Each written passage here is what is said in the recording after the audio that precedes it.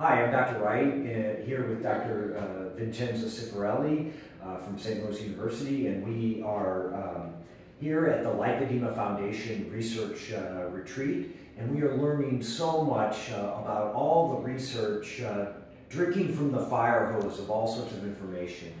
And we want to thank the Lipedema Foundation for creating this meeting and creating and funding so much of our research. Right, it has been great to meet other researchers from all around the world, from Australia, from Europe, from the US, trying to understand how we can better understand lipedema, what are possible treatment, and whether we can repurpose drugs that are already available in the clinics.